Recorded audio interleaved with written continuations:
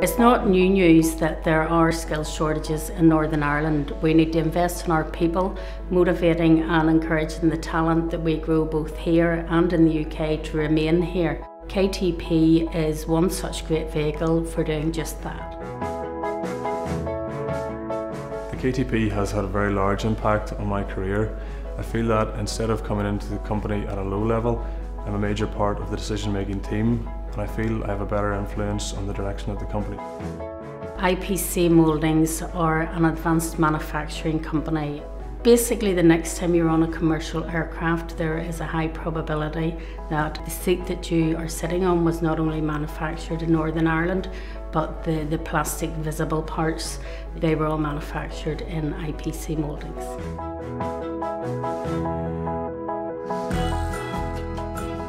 My role in the KTP includes the knowledge transfer of technical processes, research and innovation of new polymer materials, and developments and improvements with the new product introduction process.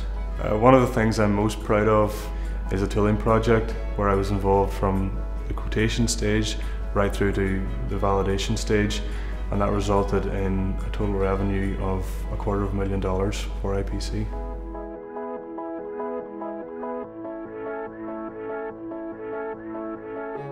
Bringing in someone new to the business with such a high intelligence and making them part of the team has enabled IPC Mouldings to become more innovative, more efficient and more effective in how we do business.